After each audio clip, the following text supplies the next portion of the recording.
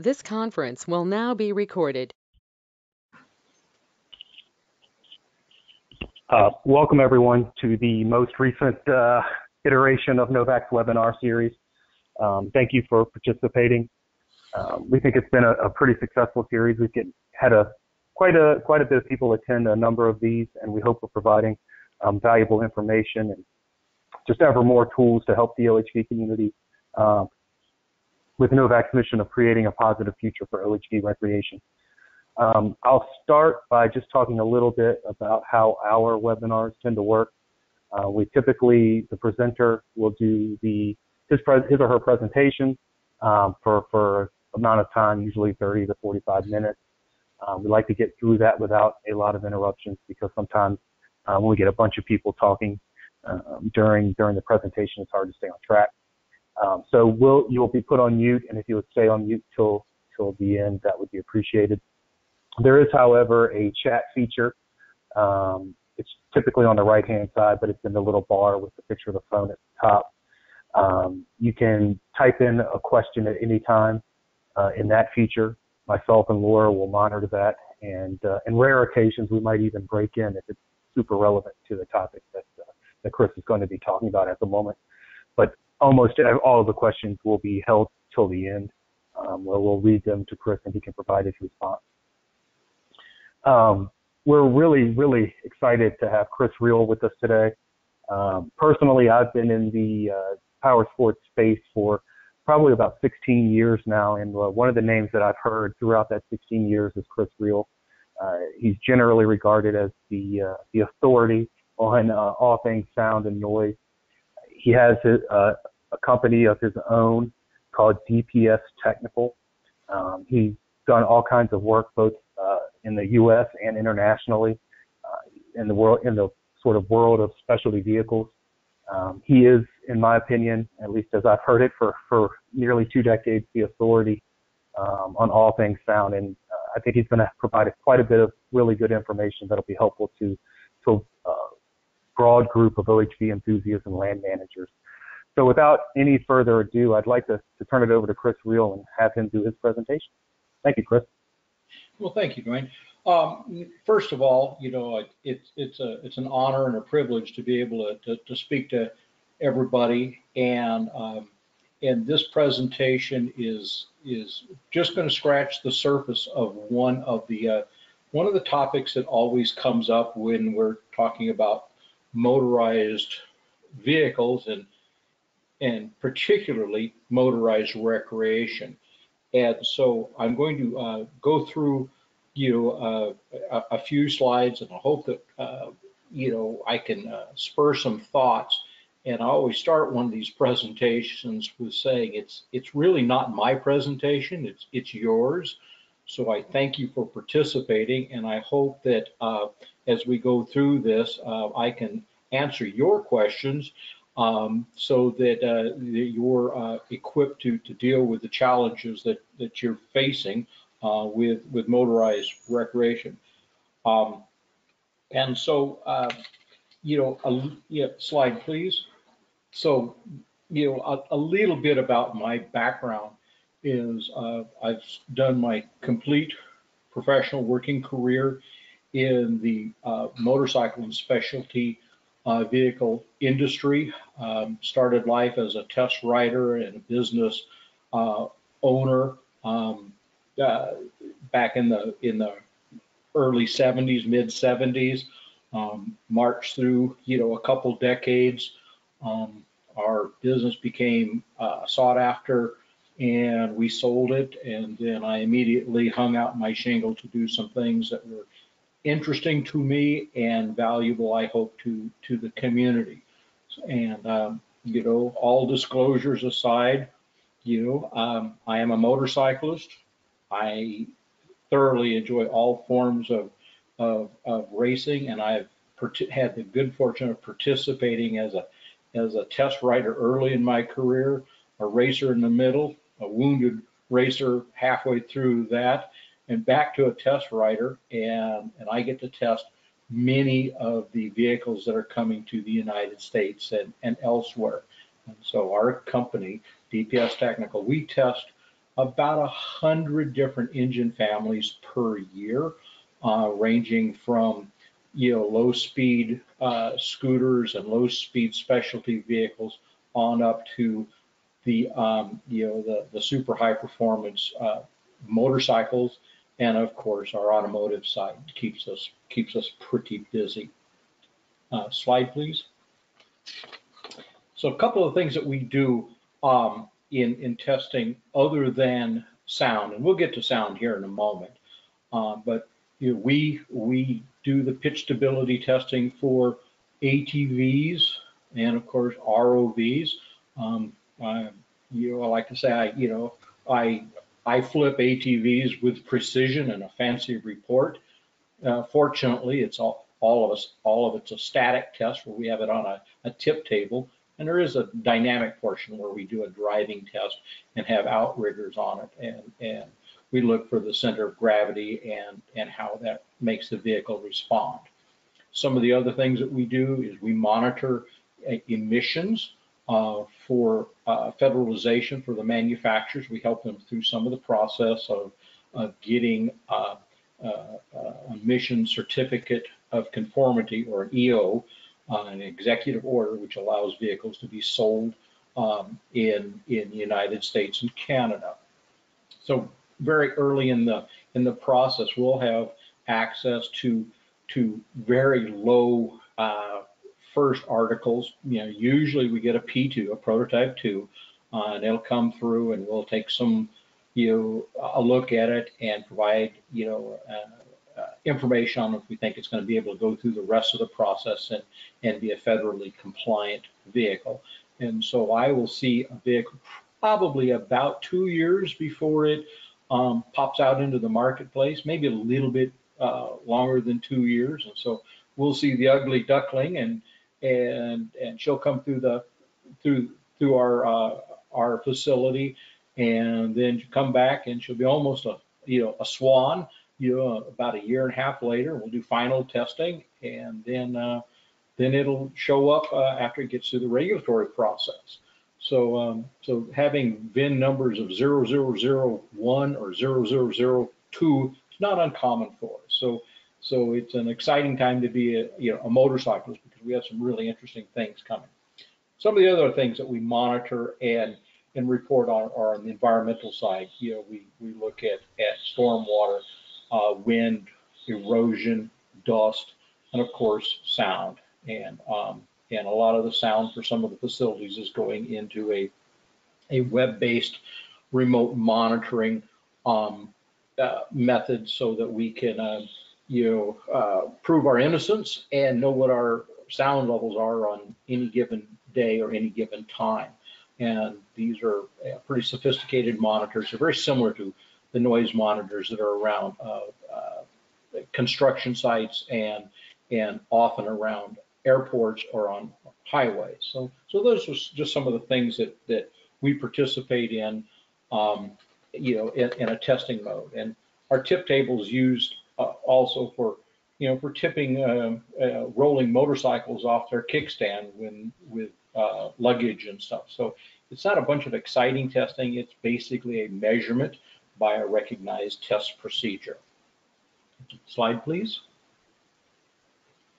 So when we come to sound, sound has been one of our primary challenges over the years when it comes to motorcycles and hot rods. And sound measuring utilizes a sound meter, which is a precision instrument which basically looks at minor pressure pulses of the sound from the vehicle. And there are a lot of different test methods, and I'll talk about those in a moment, that we use to quantify what the sound level is.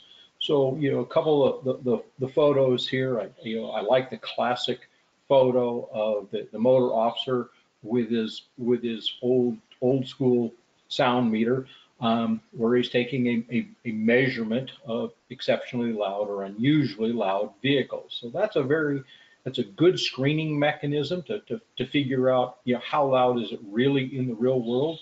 And that type of measuring methodology is used today. The photo on the bottom right shows a motorcycle, on a racetrack, and we're taking some measurements on that. And very often, with knowing the sound level at a given distance, we can extrapolate the data out and know about where it acoustically vanishes into the environment.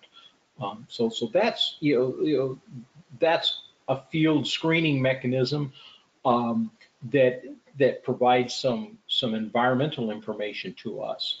And I'm going to present at a later date an in-depth sound study where we've done work to quantify OHV sound in a variety of environments, sand dunes as well as racing venues. But that's another topic. It's a little bit more involved than I want to get involved in right now.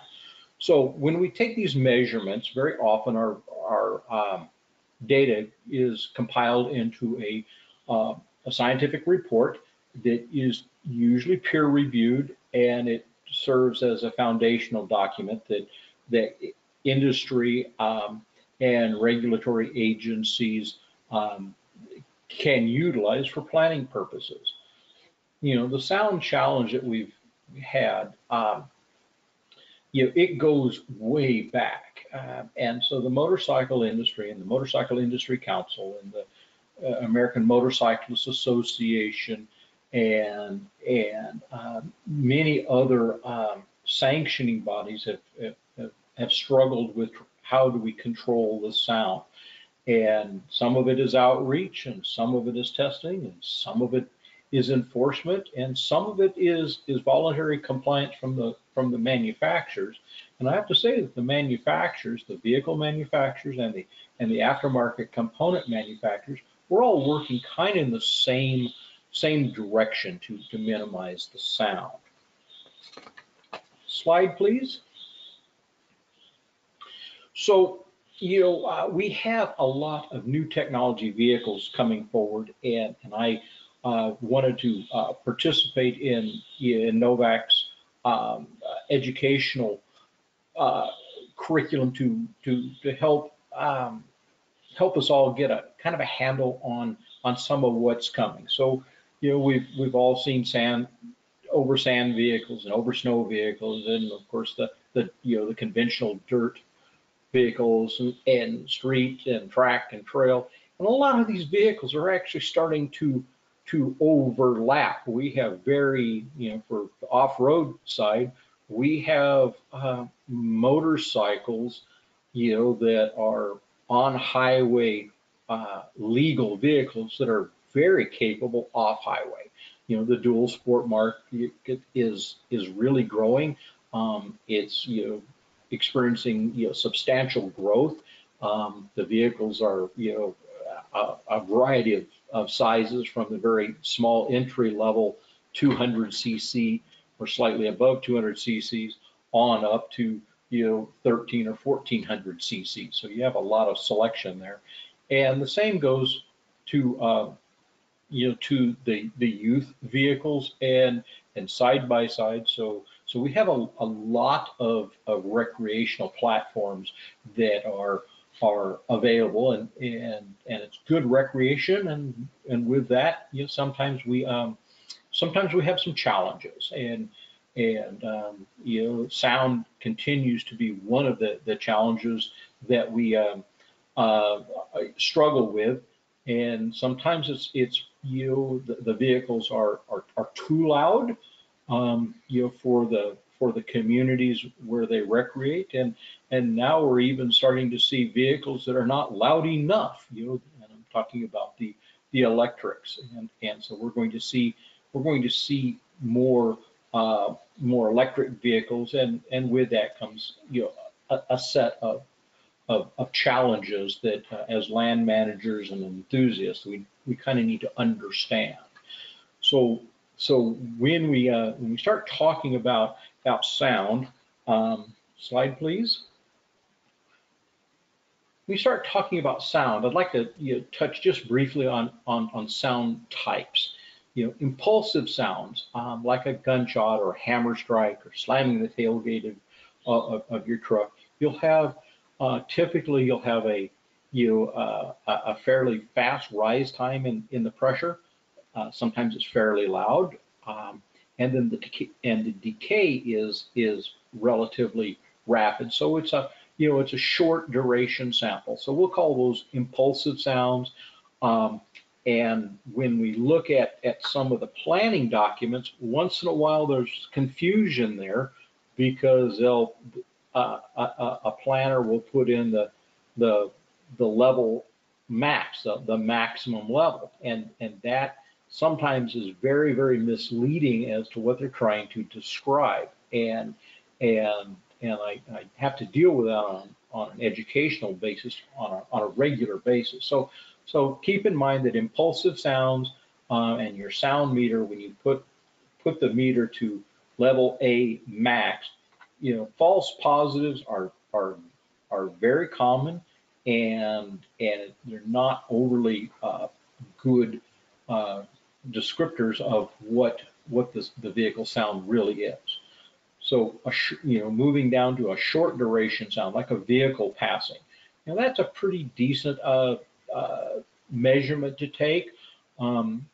Usually it's a sample of around a second. You typically an eighth of a second to a half a second, and with a sample of that length, we can take a pretty good measurement on that, and your sound meter would be set at level A fast, which allows the integration to happen pretty rapidly.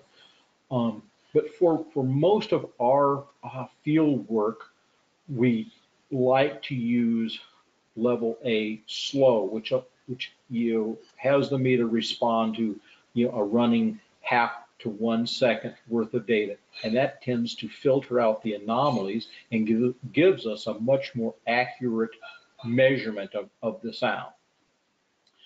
When we're dealing with community sounds, very often there will be an LEQ, an average sound, a level equivalent over a period of time that we need to be aware of.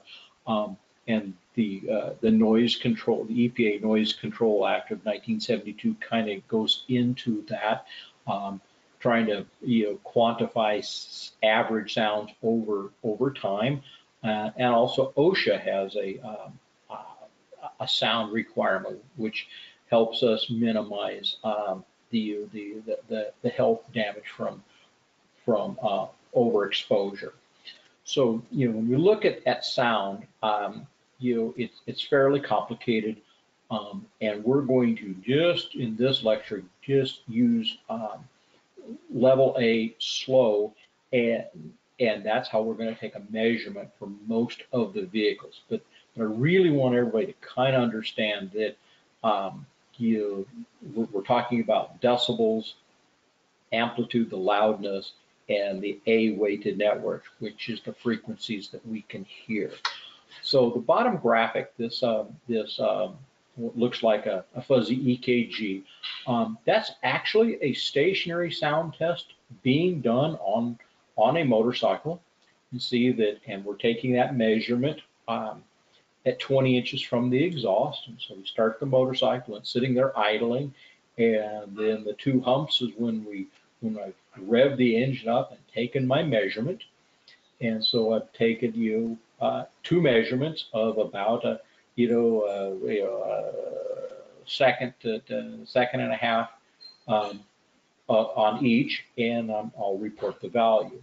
But that's kind of what sound is, and when we start looking at sound, the tenth of a decibel, it can get kind of confusing. So in reality, we really want to just look at the whole numbers. Is it a 92? Is it a 94? Is it a 99? We don't really need to go into the 99.8 or go into the decimal points. Slide, please.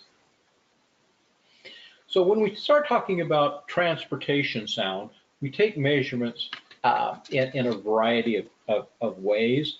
And And when we're doing research, very often we'll take measurements all the way around the perimeter of the vehicle to see just how the sound is radiating, because all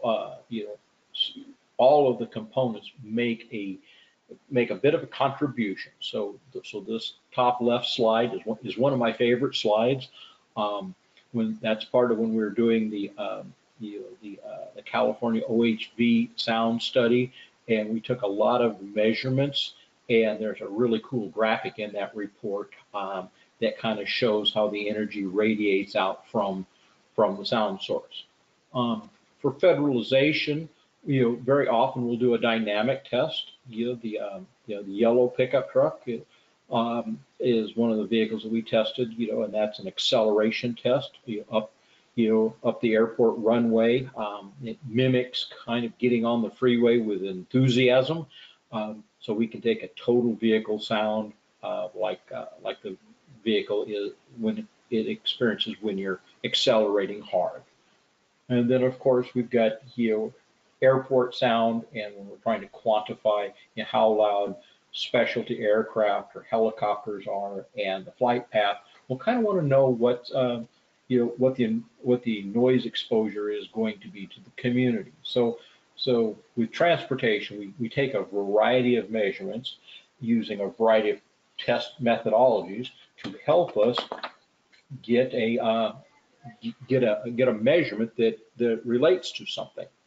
Slide, please.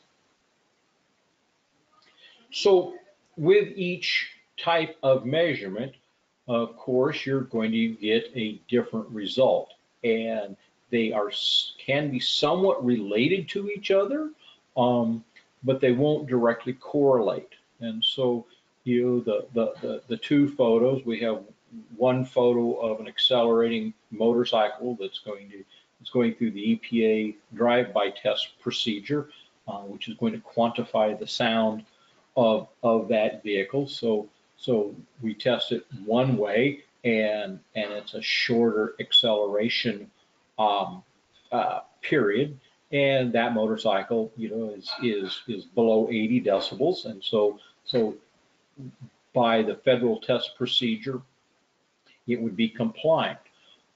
Now, when we start looking at other test procedures where the drive cycle is significantly different, where we might be looking at the absolute maximum sound potential, where the speeds would be higher, the RPM would be higher. Of course, we're going to get some different some different results, and that's what the graphic is in the middle. And then if we were to take a measurement using the stationary close proximity test, we would take a look at the sound that is related just to the exhaust system. So each one of these tests are useful, but they'll tell us different things. Slide, please. So today we're going to really talk about the stationary field sound test methods that we would use for screening vehicles to make a determination if the exhaust system is compliant. So if we're having a discussion about on-highway motorcycles, there is a test procedure which is published by the Society of Automotive Engineers, and all these test procedures are published recommended practices. So we're taking a measurement on the motorcycles and the car at 20 inches from the exhaust at a prescribed RPM, which corresponds to a percentage of the maximum horsepower RPM. Typically, it's about 50%. So SAE J2825 is a good screening tool for on-highway vehicles.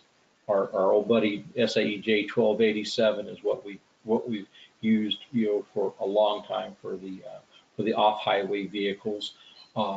It pertains also, applies to the side-by-sides.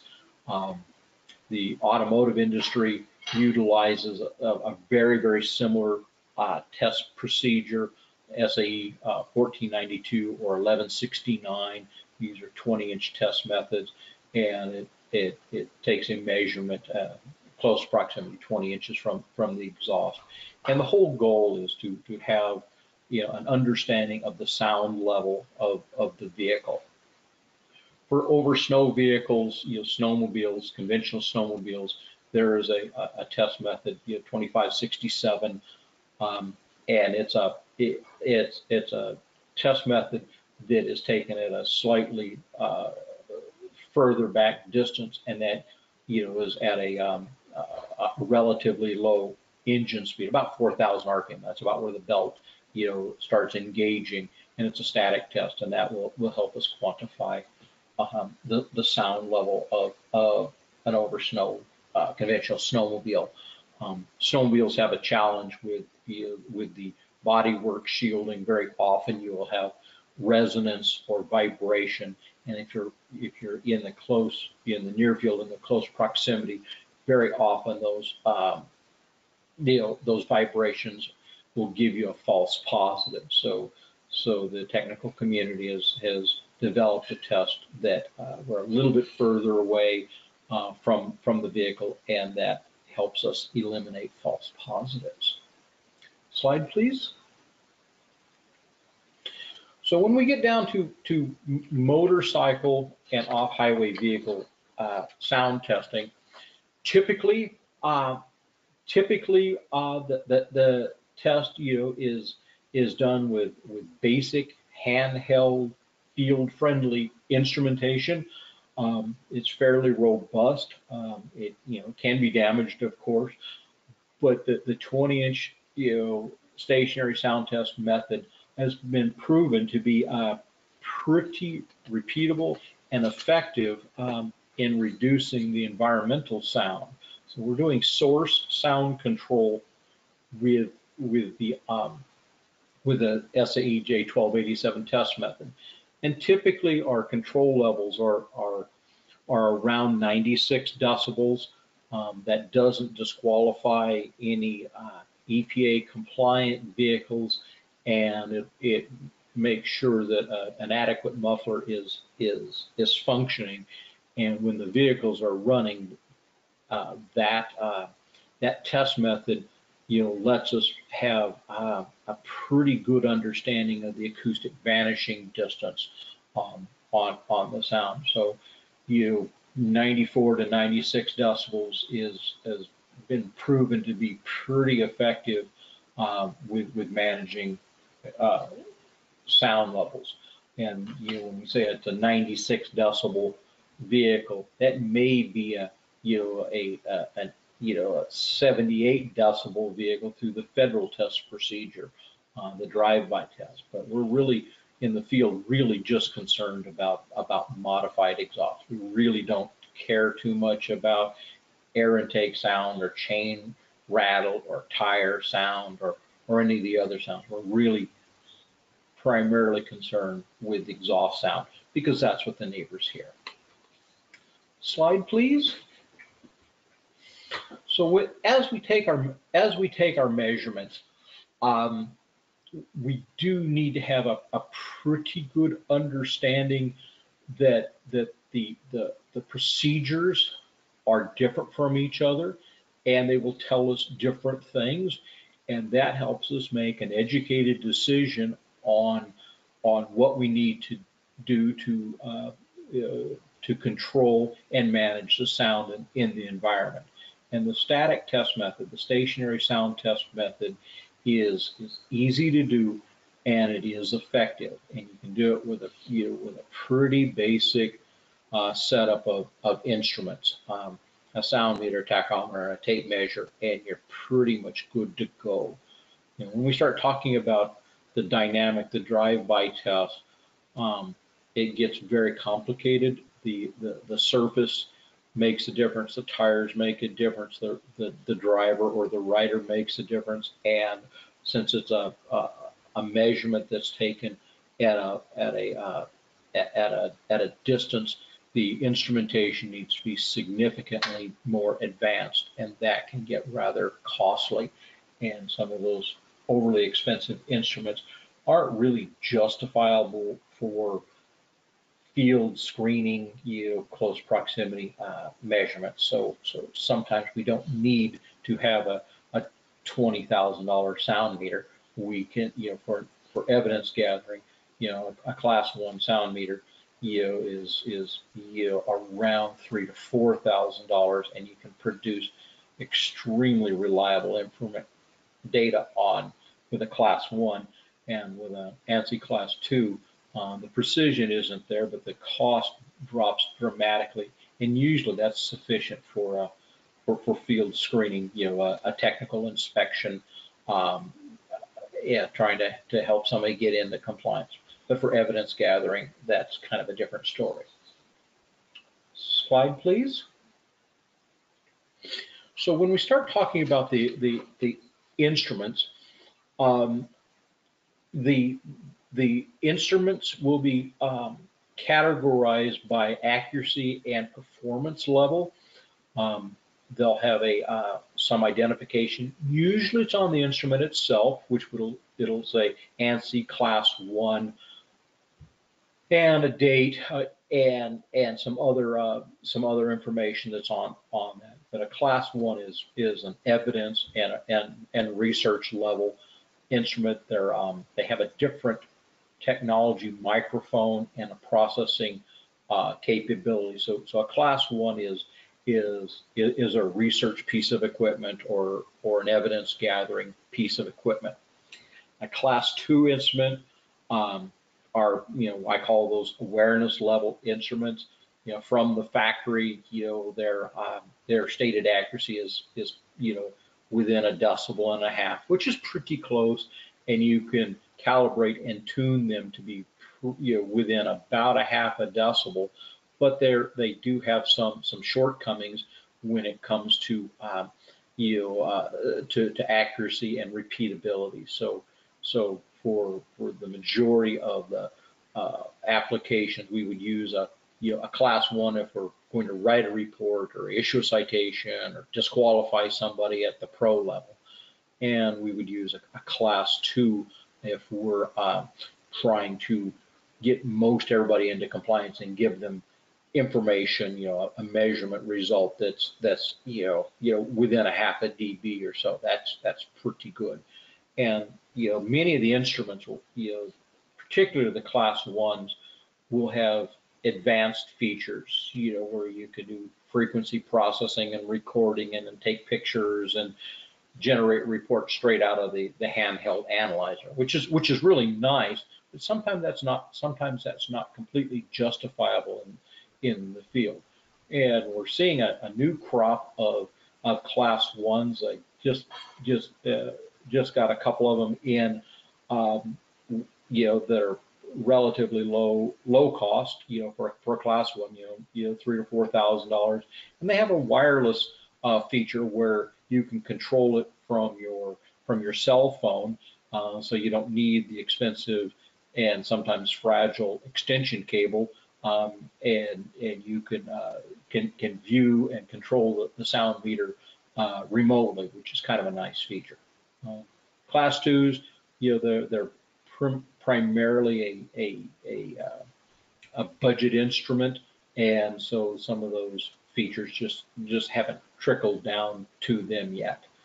And since we're in a high pulse environment, close to a pulsating pressure, near the exhaust, the apps for cell phones, they're just not suitable for this application. You can't calibrate them, and that microphone just doesn't like the pressure pulse. So we don't even want to start to go there with them yet. But being in the science field, I never say never. Maybe someday, but maybe we'll solve the noisy muffler challenge before we get there. Okay, slide please.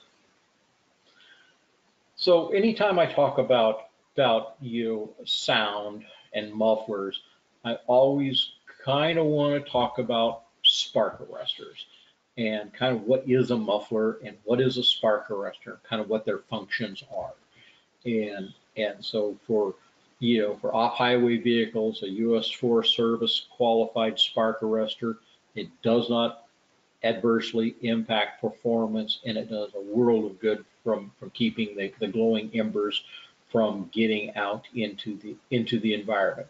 And so very often we'll see a screen style spark arrestor being used. They're the lowest cost, and they're pretty easy to qualify and manufacture to qualify, and the replacement cost is pretty low. And typically they have a 23 to 24 thousandths open mesh, so that so we're able to screen the glowing embers and contain them before they get out into the environment. So we'll see a lot of different designs on spark arresters. In the past we've seen the disc style, super trap spark arresters, or the turbine style, the Krinsman style spark arresters, or a trap style spark arrestor, which has baffles. But one of the things that's coming forward right now, many of the on-highway legal emission controlled vehicles that are off-road capable have a catalytic converter, and the catalytic converters that are coming forward are a honeycomb style, and they have a 23 to 24 thousandths clearance, and so the spark arrestor function is being handled by the catalytic converter. And so you'll start seeing catalyst style spark arresters that are fully qualified coming into our industry here very, very soon, and with the blessings of the manufacturers and also the U.S. Forest Service. So we'll see how that comes along, but right now, most of the big adventure bikes have a catalytic converter and a mechanical style muffler, and we're some of the what I'll call adventure light or dual sport bikes, like the new Honda 450L has a catalyst exhaust. They've also on the Honda they've also put a screen style spark arrestor in that, and so we're going to see some new technology coming forward, and that's that's going to be a benefit because the catalysts are extremely durable, and they're regulated. The construction and durability is regulated by the federal government, and they're basically, for motorcycles, they're a lifetime component that doesn't require maintenance. So when we talk about maintenance, very often, we have two styles of mufflers in our industry. We have a mechanical chambered style muffler that has baffles in it, and then we have an absorption style muffler, which old school we would call them a glass pack.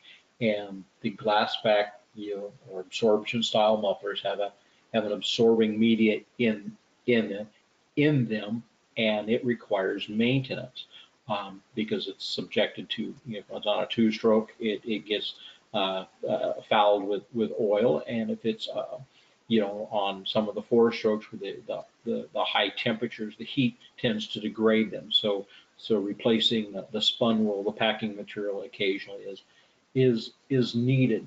And so when we're working in the field, if you hear an exhaust system that's really loud and it's an absorption style, very often it just needs service. Basically, it needs to be rebuilt. And so you take the can off, and you take off the spun wool and clean the perforated core, and put some new packing in it, slide it back together. So when somebody says that they just repacked their muffler or they need to repack, that's what they're talking about. Slide, please. So with any luck, we'll have a video play. Anytime we do a presentation, there's always challenges with videos. So if the video play, that would be nice. And oh, it does.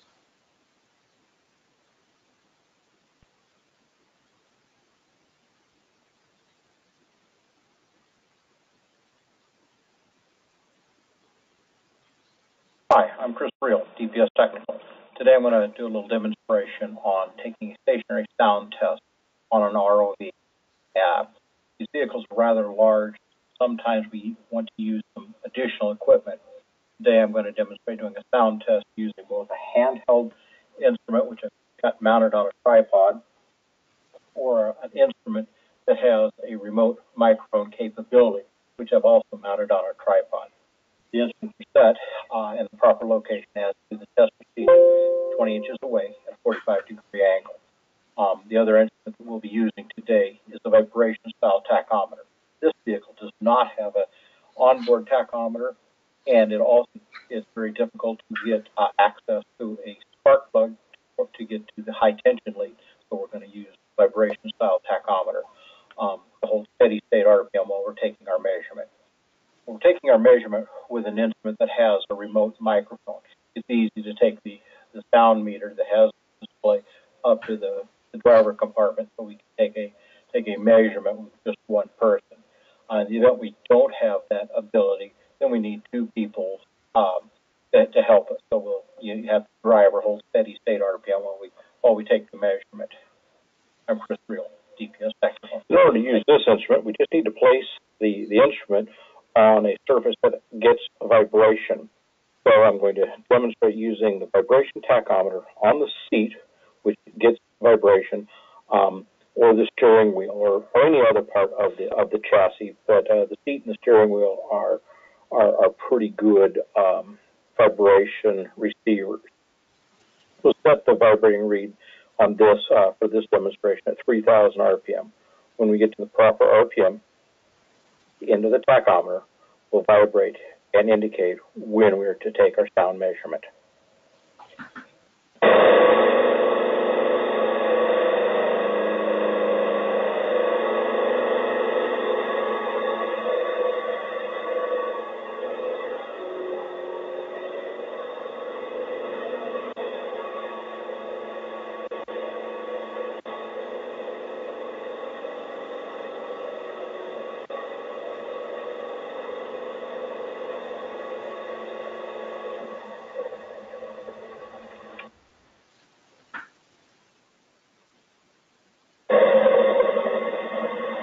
If we're below the RPM, the needle is steady.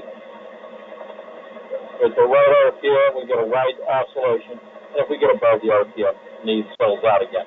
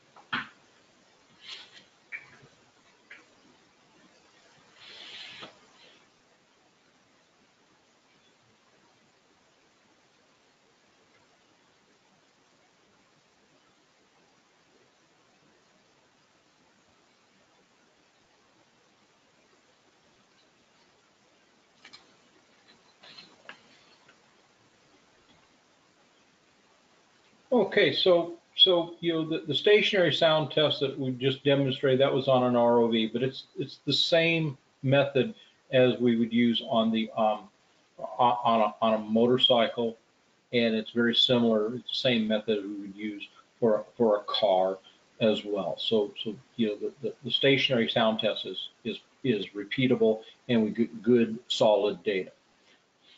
Very often, I'm available in person if you've got a question, or I do a lot of outreach. I participate as a technical inspector at some of the events and help out.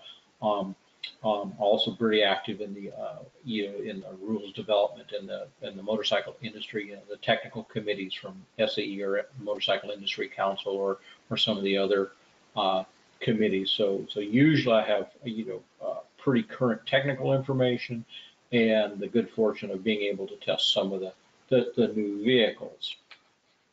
My contact information is there if anybody needs to reach out. Slide, please. So for next time, we'll talk a little bit more about environmental sound control and what the effects of individual vehicle noise control, how does that translate out to our recreation areas and our communities, and that's a subject for next time. So we've allocated some time here. This pretty much concludes my portion. And I'd like to have Dwayne or anybody ask some questions, and hopefully I've been able to cover some of the basics of field sound measurement in this portion of the lecture. So when I started, I said that I was just a presenter, but it was your presentation. So how can I help you?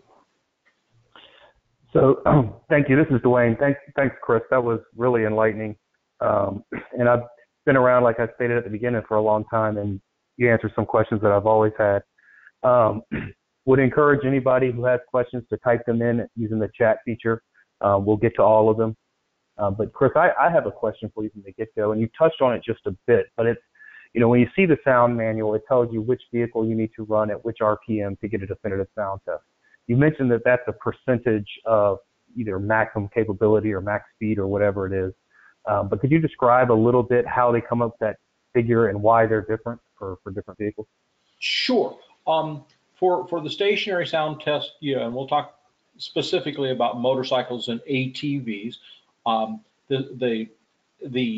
First of all, we want the stationary tests, to be non-destructive, and so we don't want to over rev the engine. So for the SAE J1287 test, we use 50% of max rated RPM.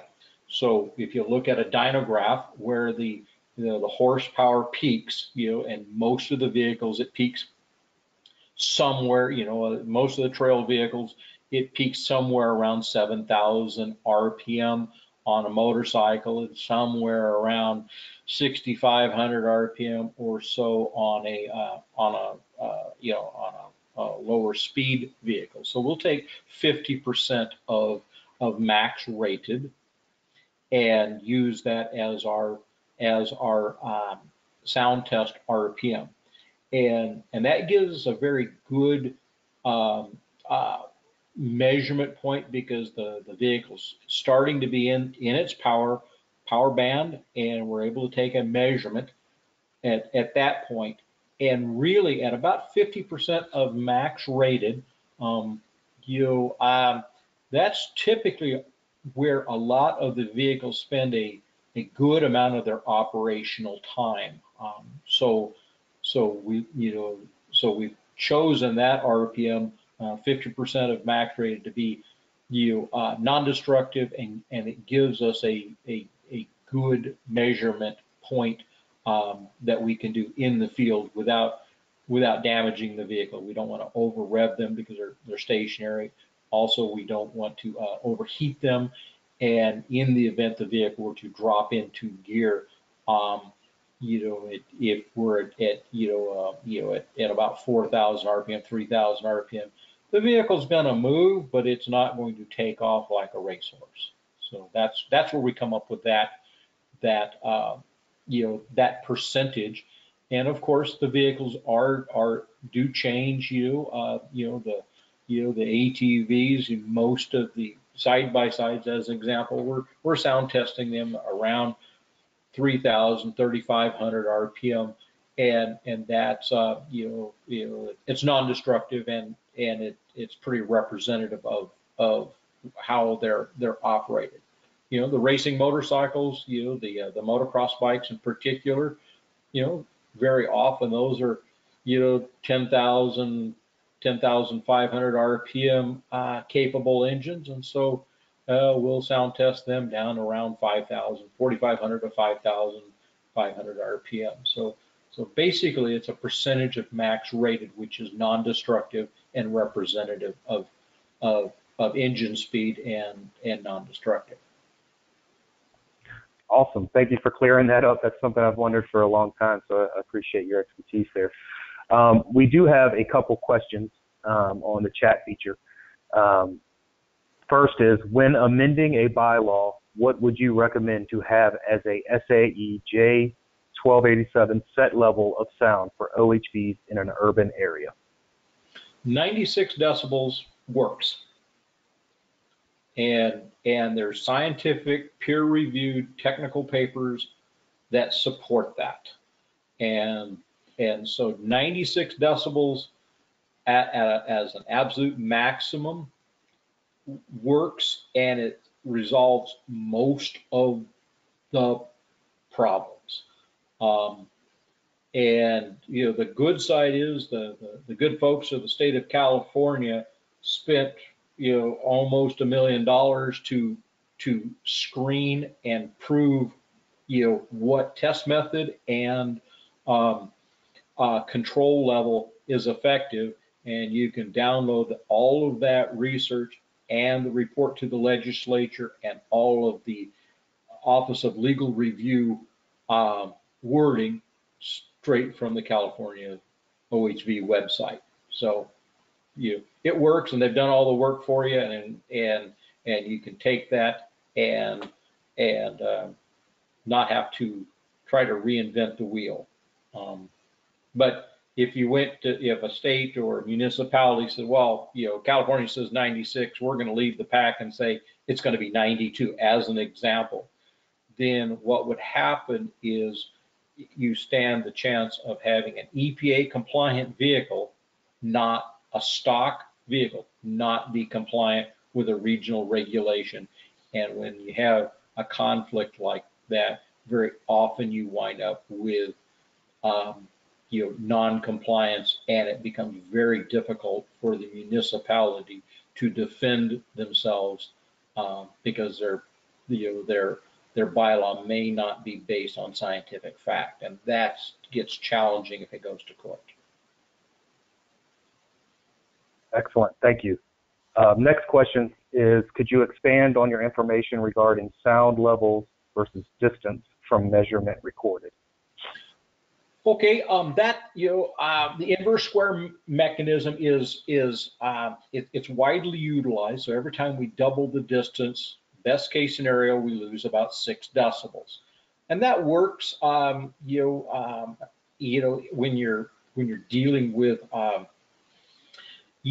pretty predictable environments, and so if we have let's say we have a vehicle that's an 80 decibel vehicle at 50 feet, and if we went to 100 feet, we would take 6 off that, so that's a 74 decibel predicted measurement, and that works reasonably well. However, when we start getting into the real world, where there's wind and temperature inversions and different ground covers and reflective sources, then it becomes very problematic to run a projection, just a mathematical projection. Then you have to take a measurement.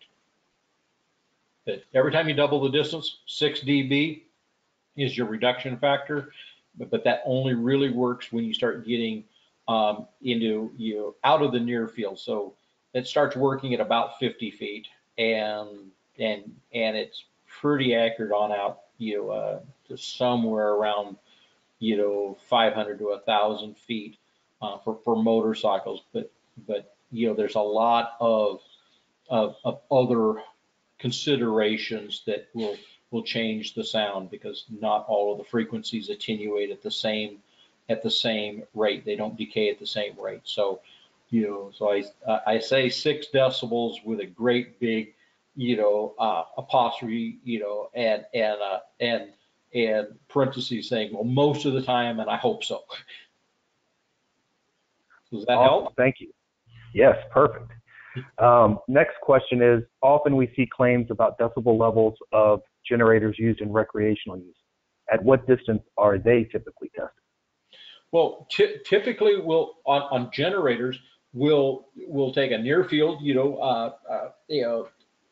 3 feet, 20 inches, 3 feet. Very often we'll take a measurement at 10 feet. When we start getting a couple meters out from the sound source, it becomes not so directionally sensitive, and so typically when we'll take a measurement out at least 2 meters, around 10 feet is a pretty good way of taking a measurement on a generator. And generators are kind of nice because of the their steady state RPM, and so you can take a measurement pretty easily, and they have static load. So most of the smaller transportable generators, they run it 2,500 to 3,000 RPM, constant when they're under load, and you can take a measurement around the perimeter and it won't change too much. So hopefully I answered the question. Somewhere around 10 feet. Awesome. Thank you. I think you did. That seems like the last question. I'm going to be talking here for another minute or two, so if somebody has a last second one and wants to enter it in, please do. But I just personally want to thank you, Chris. I think everybody listening probably got a sense of your extensive expertise and knowledge in this area, and we're thrilled you're working with us, because it's nice to have this voice and this expertise just so readily available to all of us, and you so freely offer your phone number and email and assistance. And I know personally that you help just about anybody who calls. So it's really, really beneficial what you do for the OHV community. I think, that sort of the sound/noise issue is trending in a positive direction. And I'm excited for that, because maybe the next generation won't think that fast equals loud, and instead we'll have ability to recreate and not disturb too many people. I also want to make sure we mention, as you did just a bit earlier, that this is the first in a series, and we're going to have Chris a few more times, at least as many times as he'll put up with us, because I think this is really, really good information. I think it's necessary information. I think it's great for OHV enthusiasts to hear, and I think it's really good knowledge base for land managers who are trying to understand how to manage this use that we all love so much. So I just want to once again just say thank you. Really appreciate you doing this. There is a bit of breaking news, such that it is. Novak is going to post all of the recorded webinars that we've done in the series to our website. You will have to register for the website to be able to view the recorded versions, but there should be an announcement coming out probably this week about how to do that. It may take a few extra days to get Chris's presentation up, but it will be available for anybody who wants to watch it and share it. And this great information is going to be available to anybody who wants to avail themselves of it. So finally, thanks again, Chris. Other breaking news perhaps is we think we're going to have Chris at our conference in Reno this year to talk about this issue and to just be there and be a resource. And I recommend anybody who has the opportunity to come out to Reno to do so, because we'll have Chris and other really, really cool and exciting presentations, and hope everybody has a chance to come. With that, Chris, I'll give you the final word if you have anything you want to close with. Well, our challenge as enthusiasts, motorized recreation enthusiasts. I mean, we look at the impact that recreation has. It's it's a social impact, it's an economic impact, it's a cultural impact.